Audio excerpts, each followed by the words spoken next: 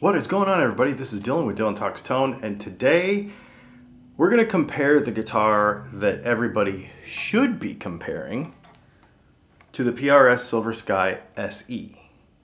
Let me explain.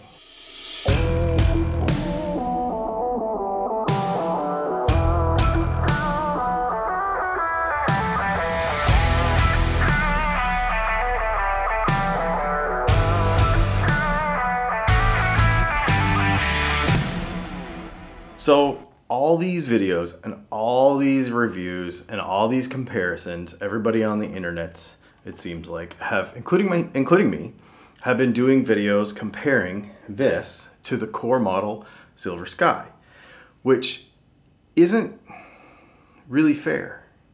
That's a $2,500 guitar. It's way better, not gonna lie. The people that say that these are exactly the same sounding and stuff, after you hear it out live and really play it like out live, it's not the same.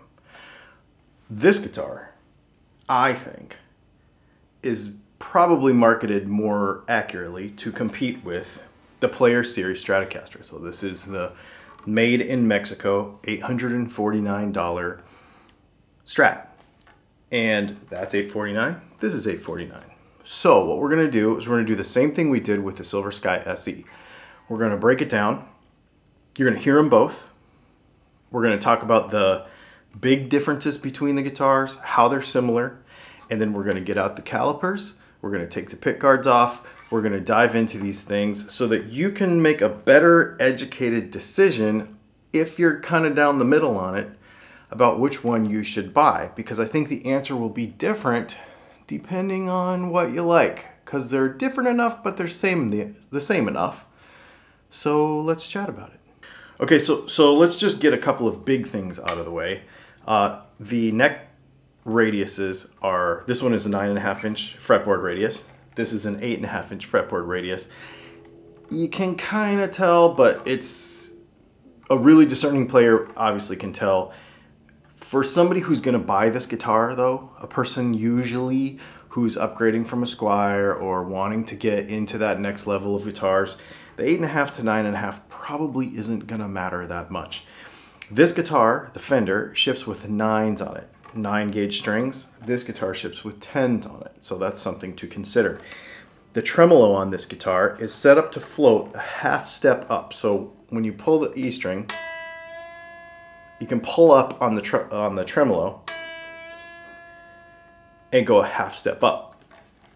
On this guitar, it's made to be flat against the guitar, and you'll actually have to adjust the tremolo to do that. They both have synthetic bone nuts. They both have non-locking tuners. So far, I've found that the tuners on the PRS are better than the tuners on the Strat. Quality-wise and consistency and feel and being able to tell what you're doing, those ones are better on the PRS. Overall fit and finish, there's a few things. First of all, there's nothing bad about this guitar. It came perfect. I don't know how they do it. This guitar, and they both came from Sweetwater, so they do their 55-point check before they put them in the box, so there's nothing wrong with the guitar. This just comes down to kind of manufacturing stuff. For example, the way the pick guard is cut, and this is getting really nitpicky, but the way the pick guard is cut, it doesn't sit flat against the guitar. It also doesn't follow the curve of the guitar correctly. I also don't like the screw choice that they use because they fit down in the holes instead of are like the vintage style kind of sitting up on top like this. Again, super nitpicky. One thing that's really cool about the Fender is that it has a 3-ply backplate, where the one on the PRS is just like a plastic one. It looks a little more Squire-y to me. Paintwork and stuff, this has got some like fisheyes in it from the factory. 2 or 3 on this guitar. It's not terrible. I mean, I'm gonna play it, it doesn't matter. Screw-in tremolo arm, the old style cheap screw-in tremolo arm. It's okay, but the friction style on the PRS is a little bit better, a lot better. And those are probably the main differences when you're feeling the guitar. This neck is a lot different than that one, so we're gonna get into that and measure it. The feel of the finish on the back of the neck is great. This urethane is awesome that they use. This guitar is 7 pounds, 14 ounces. This guitar is 7 pounds 3 ounces. That has been my experience over the years, is that made in Mexico Strats and Tellies are traditionally heavier than their American counterparts. Probably by wood choice. This is alder, that's poplar. This guitar weighs exactly the same as the American Silver Sky, which is considerably lighter in your arms. That, I know 10 ounces doesn't sound like a lot, or 11 ounces, but it is. You can tell the difference. Yeah, so that's it. Let's go ahead and start ripping them apart. Well, we should probably hear them first before we cut all the strings off.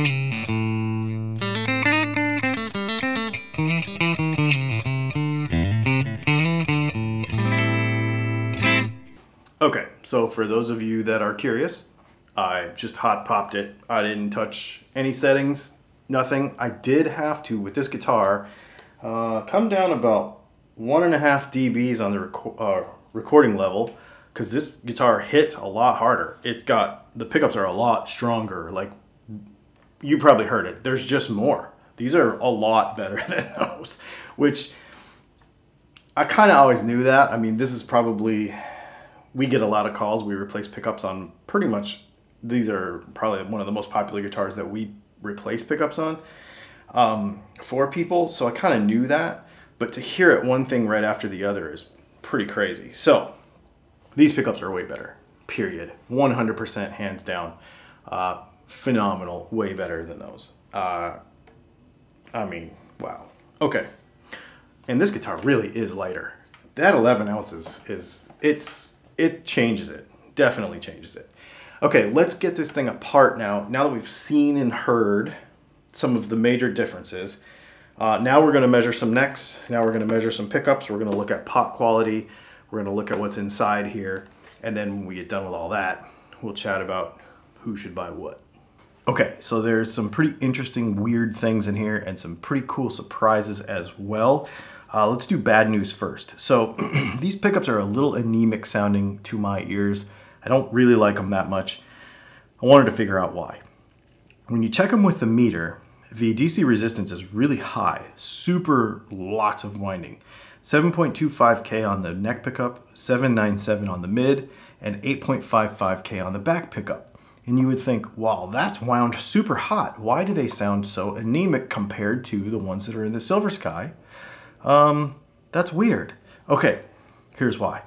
Because when I measured with the Gauss meter, the magnets in here, they're 1/3 to almost half the strength of the magnets in the other guitar. So it's not just about the windings on your guitar. It's not just about the DC resistance of your pickups to tell you whether they're good or not. The frequency response of the pickups is heavily influenced by the actual size of the magnets, the length of them, the height of the pickup, the amount of windings, of course, which is what our DC resistance gives us, but also the strength of the magnet. So, why would they do this? I'm thinking it's because the magnets that they're using in here are probably cheaper to get than better ones. Really.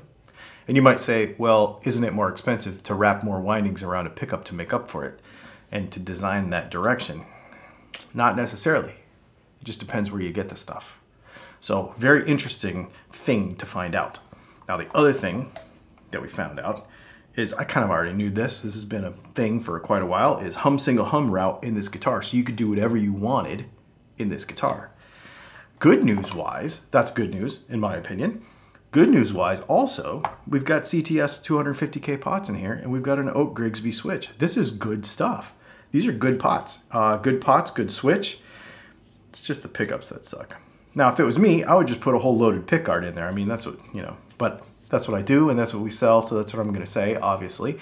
But I don't think you would have to with this guitar. I think you could just replace the pickups and go for it. But I'm gonna say the same thing about the other guitar too, so that's probably a wash. However, if you weren't gonna mod anything and you were just gonna buy a guitar and just play it and not mod anything, these pickups are not as good as the Silver Sky SE, for sure. Okay, let's look at the other guitar.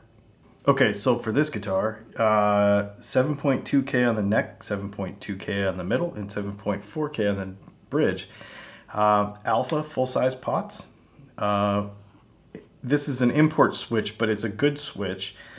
So it makes sense. This guitar, the way they do it's a little different. I don't know if you can see in here, but there's these metal poles in between each of the magnets, which is kind of interesting. He alluded to that in a live stream the other day, which is kind of wild. And then in this guitar, it's only single routed. So in order to do anything kind of fun, you would actually have to go ahead and route this guitar out. So, but that being said, this is pretty cool. This is a pretty cool guitar. Let's go ahead and move on to neck measurements. Okay, so this is where we start to get a little more technical with this stuff. And we're going to get into neck dimensions and frets and that sort of stuff.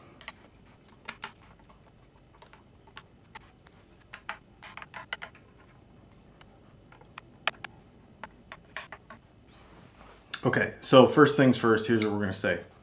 I flattened both fretboards completely flat, truss rod wise, so that we could check the fretwork, because I had a feeling that this would be the case, and it is. The fretwork on the PRS Silver Sky SE is phenomenal. Absolutely perfect. This Fender, on the other hand, is a rattle fest. Like, all the way down. It's totally playable, but it really could use a nice level and recrown, which right out of the box, you know, it's 50, 100 bucks. So just something to think about.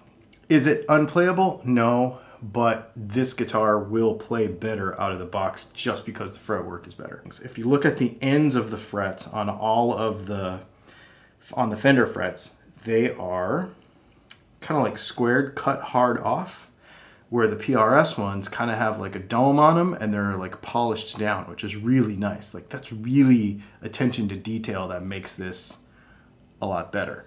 So now let's get into dimensions, because this is where it's going to make a big deal. So what we're going to do is we're going to measure in thousandths of an inch, and I know you metric people are going to flip out, but this is just how it is on websites. Like when you're speccing a neck, this is how it is. So I'm going to measure right at the first fret. We're going to measure how thick the neck is. 871. 830. All right, so 871 to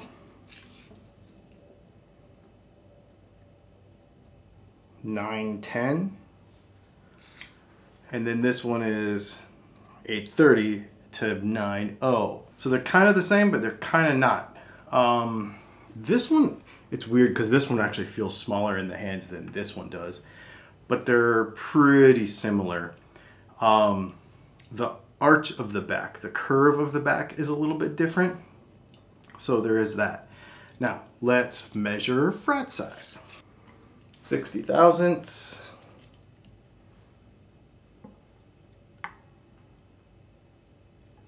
60 thousandths. So they're the same height, basically.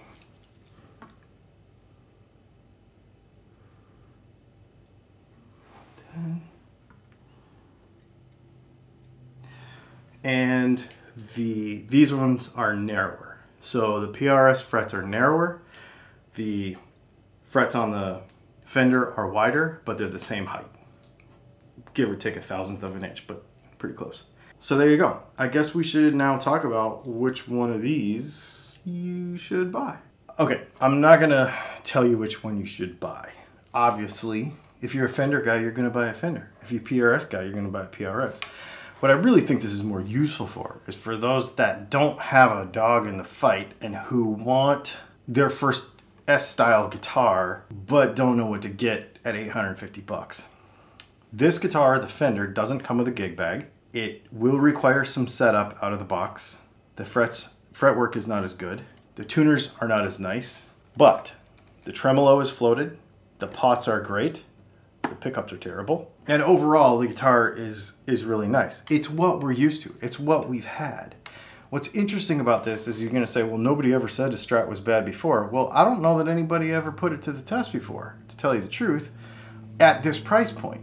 And people are going to say, well, you should compare this guitar against something else. No, this is the price point. This is what it is. So at this price point, nobody's ever kind of pushed this envelope before, I don't think. And don't get in the comments and be like, yeah, but there's this $300 whatever out there made in China that's better, blah, blah, blah. No. It's a good guitar. It's a really good guitar. But when you really get down to brass tacks, the PRS has some things that are better. Now, I didn't put it all back together. But first of all, let's talk about the weight. When it is assembled, it is 11 ounces lighter, and you can definitely feel that when you play it. The fretwork is perfect. The tuners are nicer and more accurate and hold tune better, in my opinion. We won't get too much into the technicality of this, but honestly, a 3x3 peg head is a better design for this guitar. It works better. It really is. Sorry, Fender fanboys, but that's just the way it is. And don't get me wrong, I played a Fender since I was a little kid. But this is better. The nuts are probably that's probably a wash. However, this one is probably done a little better, if you ask me, out of the box. Fit and finish wise, this guitar is better. I wish they would have put a 3-ply backing plate on there. And this has a higher quality block, trem block in it than the Fender one does also. I think hardware wise, like the quality of the hardware, like the screws and how tough they feel and stuff, definitely the win goes to PRS. For a guitar that you're not going to mod, that you're not going to do anything to, you're just going to play it, I think the PRS definitely wins. If you're going to buy a guitar and you're going to actually mod it and use it as a modding platform and get a loaded pickguard and, you know, do all kinds of fun stuff, I think then the Strat wins for sure. As far as the playing of it goes, if you've played a lot of Fenders before and you're comfortable on a Fender style guitar, then just get a Strat playing wise, because it does feel Strattier. It really does. The neck profile obviously is really super familiar. That being said, this is more familiar to a Fender guy than the Core SE guitar, or the Core Silver Sky guitar. So, you know, you're gonna have to go try it. But oh, one big thing is that's Pale Pharaoh and this is Rosewood, and I mean they do look better. This does look better, but you might not like the birds. So, you know, there's all those things. But I just wanted to dive in super deep, understand a little bit what's going on here. Let me know what you think in the comments. If you've tried both of these guitars, I think at $850 you can't lose with either of them. I just think that if you're a modder, it might lean you one way or the other, and if you're a guy who never wants to mess with anything and just play a good guitar, you're going to lean the other way. If you have any questions about it, get in the comments and let me know. Do me a favor, hit the subscribe button and the like button and the little bell next to it. And yeah, this was a fun video to do. We've got a live stream coming out on Thursdays. We've got another video coming out on Monday. We've got gear news on Wednesday. All kinds of stuff going. I've got a couple other of these little things to do with this PRS guitar, and then I'll be done, I promise. But I wanted to really dive into this stuff. because we're doing some stuff that I don't think anybody else is doing, and this is stuff I really think a lot of people really do want to know. So thanks for hanging out, and we'll see you in the next video.